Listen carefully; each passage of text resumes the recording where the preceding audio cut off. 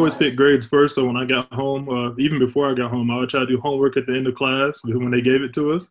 I just try to knock that out the way before I got home, and go straight to practice after school. So work as hard as I could in practice. As soon as I get home, the first thing I would do is my homework, or study a little bit, just so I could, while I still fresh my mind from school a little bit. And pretty much after that, I would have a little fun, play video games because I'm a big video gamer. And yeah, so it was just I try to prioritize school over everything for the most part while I was in school. Just that determination you have to get better on your musical instrument carries over to schoolwork and in your classes and just in the real life, in the real world. What age did you start playing football? I actually started playing football when I was 4. So I've been playing for a while. Now, was that full-out tackle football, or was that flag, or what is it like at the age of 4? Oh, it was tackle. It was definitely Really? tackle back then. Yeah, flag football really wasn't big when I was younger, and I always begged my mom to let me play because I saw my older brother and older cousin playing, and I just wanted to play so bad that when I finally turned 4, I was bigger than everybody else my age, so they let me play. How have you stayed sane during this quarantine? Me personally, I play a lot of video games. I've been playing a lot of Call of Duty and stuff lately. And also, like, I pretty much built a gym in my garage, so I just go and work out in my garage when I get bored. Well, what's the most memorable experience of your athletic career thus far? Probably winning the national. I don't know, because getting drafted wasn't on the field, but that was probably the biggest thing. That on the field, I would have to say winning the national championship my freshman year against Notre Dame. Wow.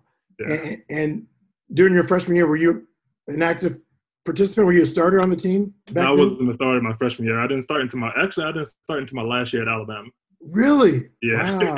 Okay. How did you build your confidence? Building my confidence. Yeah, that's a good one because I used to be a super shy kid. Like, I was super shy. I used to start sweating when I had to talk to people and stuff. And building my confidence, I felt like you just have to believe in yourself. When my biggest thing was when someone told me I couldn't do it, my biggest thing was I wanted to prove them wrong. So that was my way of building my own confidence up a little bit. Because like when someone don't believe in you, if you don't believe in yourself, who will? In middle school, I was like super shy. I was subconscious of myself because I was a little chubby in middle school, I guess you could say. And I would just say, be confident, believe in yourself, and you have a lot of growing to do, and a lot of life to live. And just enjoy those years in middle school, making friends, learning new things, and just enjoy it. Now, do you see a correlation between music and sports? Yes. Simply because with both of them, if you don't practice and try to ingrain yourself to work hard to master the instrument as well as your craft in sports, you won't progress and get better. It's like you can't sit on the couch for 3 months and then expect to play at your best in a football game, or you can't not pick up an instrument for 3 months and expect to play like you used to.